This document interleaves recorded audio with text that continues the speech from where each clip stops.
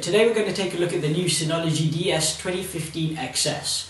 This is a new 8-bay NAS. Whilst Synology already have their DS1815, which is an 8-bay NAS, this is slightly different in terms of the build and the hardware of the NAS. The hardware of the NAS is now based on an ARM processor, which is built by Annapurna Labs. It's a 1.7 GHz ARM processor.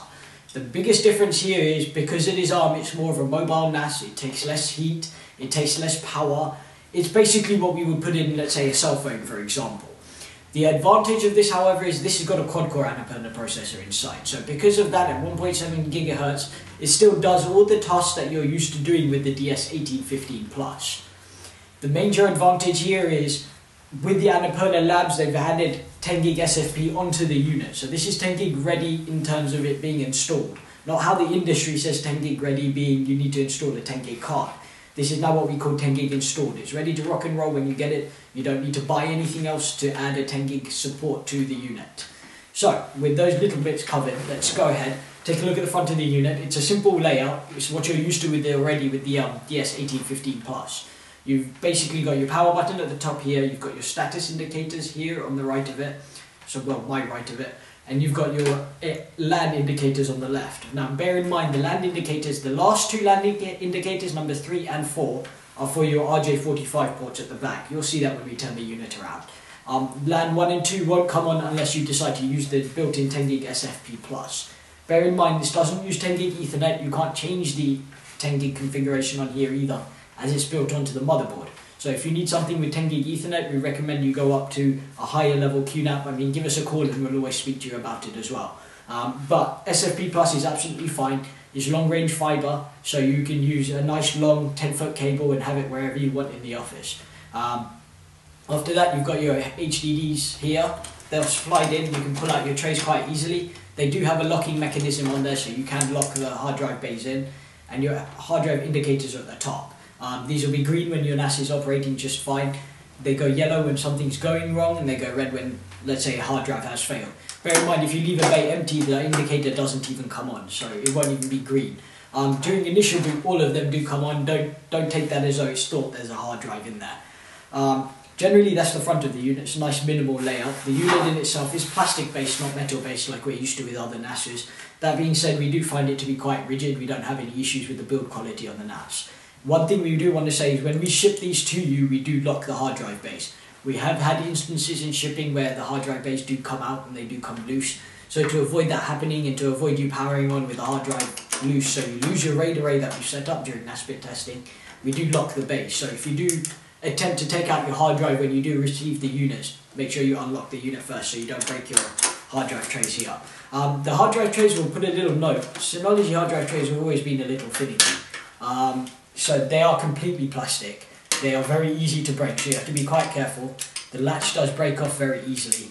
The other thing about them are, remember the new design of the Synology hard drive bays are screwless.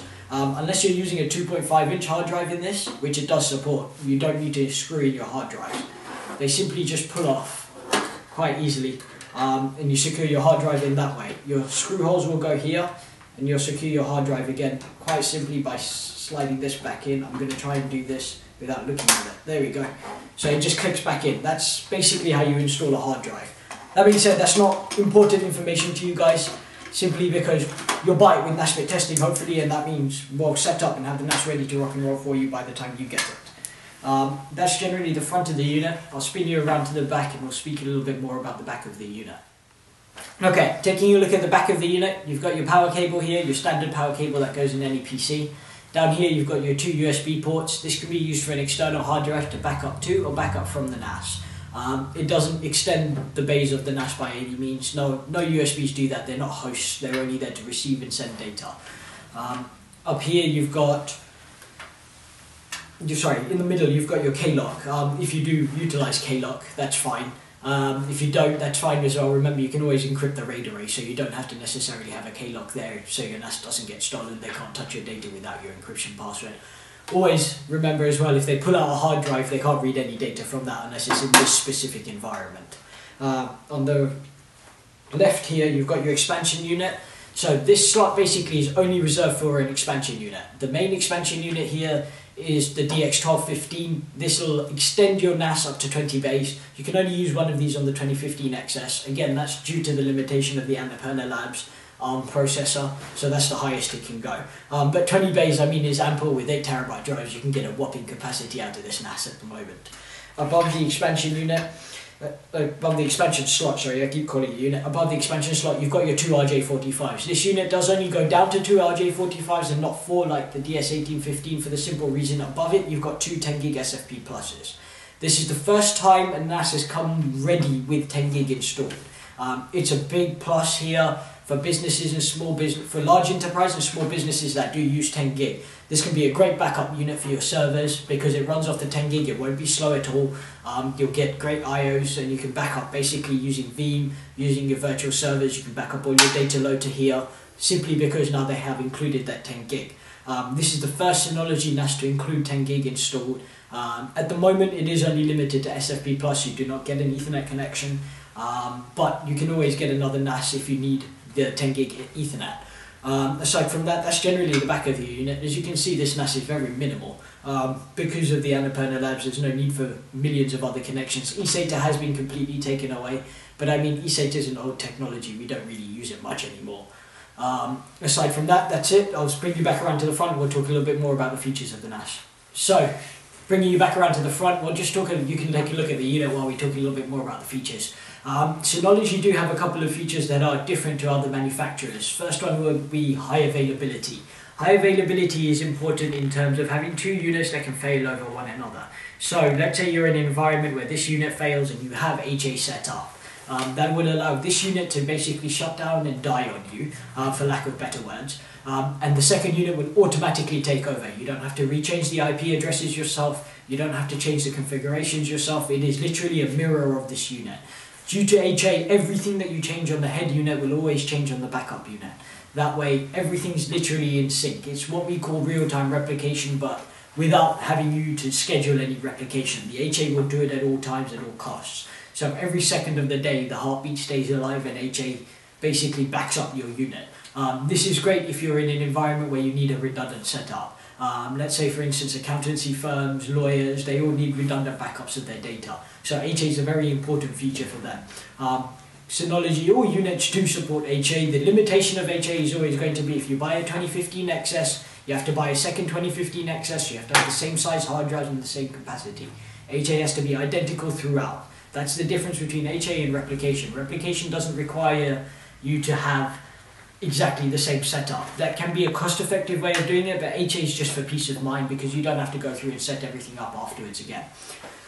HA aside, the other addition is if you need a little bit more I/O and a little bit more performance out of the unit, let's say the Annapurna Labs processor you don't theme is just cutting it for you, you haven't been able to utilize 10 gig because 10 gig can be expensive to utilize, you're just on a regular 1 gig network, SSD cache is your best friend.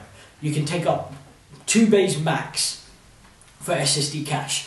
This will allow you to install an SSD. The biggest SSD you can get about is 1 terabyte at the moment, but that's a bit of a waste on cache. We don't recommend going up higher than 256 gig. With 256 gig SSD cache, it'll sit on top of your RAID array and just boost performance. It typically acts as additional RAM if you want.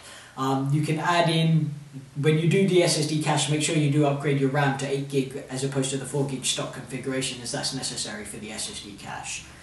The other main features are, of course, remember DSM comes installed on this. It is an award-winning operating system with Synology. It's very easy to use and very intuitive. If you've used a smartphone, you're already used to using the Synology OS.